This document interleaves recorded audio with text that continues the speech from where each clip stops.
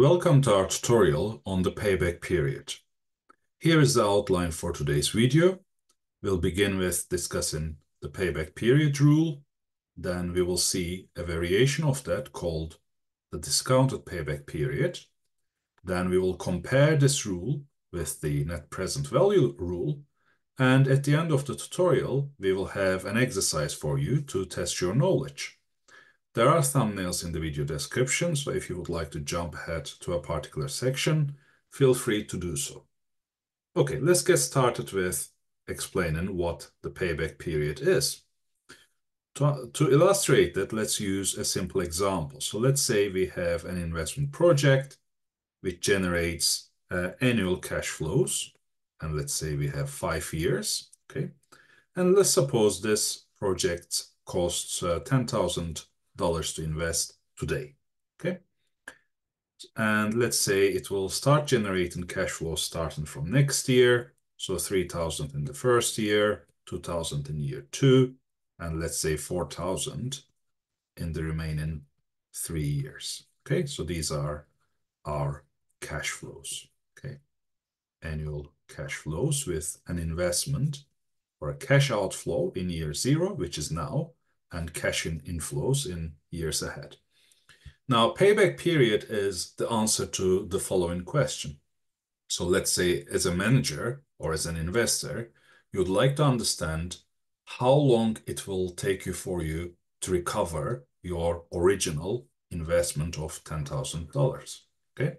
So the answer to that question is the payback period, okay? So to see how long it takes, we can keep sort of a profit-loss balance, right? So now, because we just paid 10,000, at the moment we have a loss of $10,000. But next year, we will be paid 3,000, right? So this will actually reduce our loss to 7,000. Have we recovered yet our original 10,000? No. So we are not paid back within 1 year, right? How about in the second year? We get another 2,000 and our loss reduces to 5,000, but we still haven't recovered our original 10,000. So so far we have recovered half of it. Year 3, we get another 4,000. Now we are getting closer. At the moment, our loss has reduced to 1,000, but the payback period is still going to be longer than 3 years, okay? Because we still haven't recovered the remaining 1,000. At the end of year 4, we would have got another 4,000. So now actually we are running a profit, right? And that profit will increase by another 4,000 in year 5, which will become 7,000 in total. So which tells us that our payback period is somewhere between 3 and 4 years, right? So this is the moment we sort of move away from a loss to a profit, okay?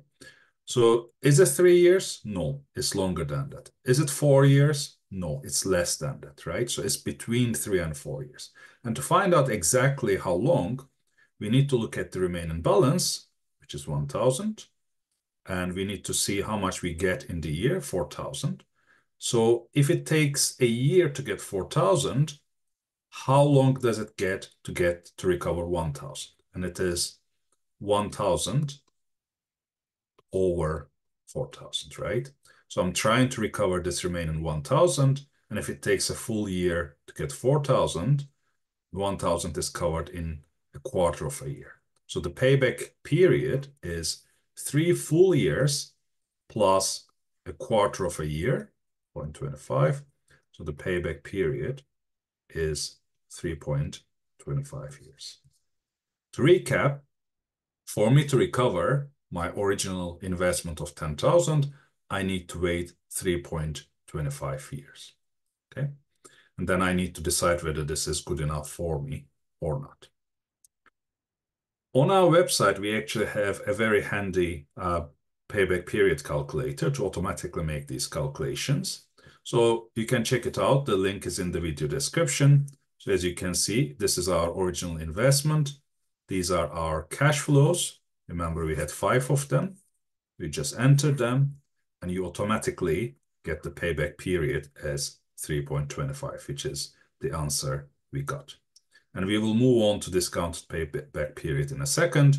The calculator has capacity to calculate that as well. Okay, with that, let's now move on to discussing the discounted payback period, right?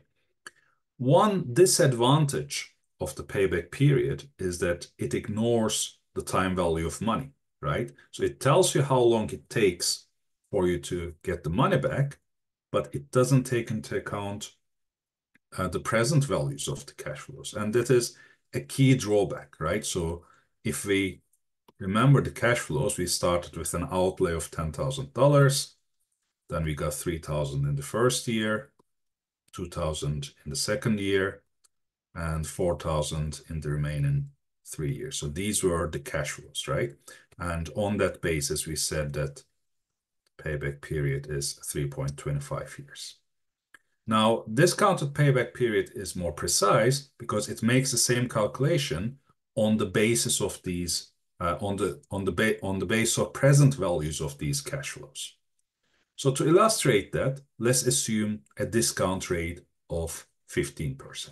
Okay, so let's use discount rate of 15%. Now the initial outlay is happening now, so no need to calculate present value now. Now this 3,000 will become 3,000 divided by 1.15, right? The present value of this cash flow, because it's in 1 year's time. So this will become 2,000, 115 to the power 2, because this is in year 2. This will be 4,000, 1.15 to the power 3, and so on. You get the idea, right?